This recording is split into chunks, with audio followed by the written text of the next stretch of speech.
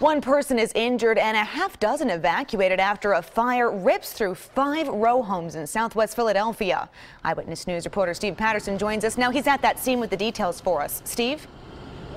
Well, Erica, it is often a broad cliche, but on a scene like this, it bears saying this Labor Day morning could have been a lot worse. We are talking about 5 row homes with nearly 24 people and no serious injuries. Want to take you closer to the scene, get your eyes on. Take a look at this from this morning. Video from about 9:30. Officials tell us that's when it broke out. This is the 4900 block of Saybrook.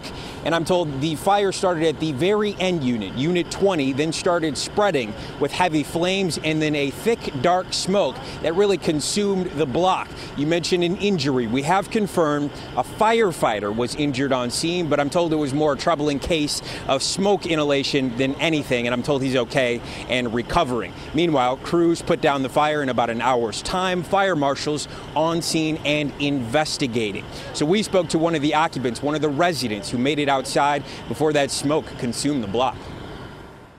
And when I came out, the block was just filled with thick, dark smoke, and I was able to get out of the block, and so just watch it from the corner. And now we're back to just see what can be done. The houses are done, and we're just waiting for some help, I guess. And that help has arrived as we give you one last look at the scene. The Red Cross Philadelphia is on scene. They tell us they are assisting at least 22 people, but that number could be rising as they continue to help. Meanwhile, as we mentioned, fire officials, fire marshal on scene investigating just how this happened this morning. Reporting from Southwest Philadelphia, I'm Steve Patterson, CBS 3 Eyewitness News. All right, Steve, thank you.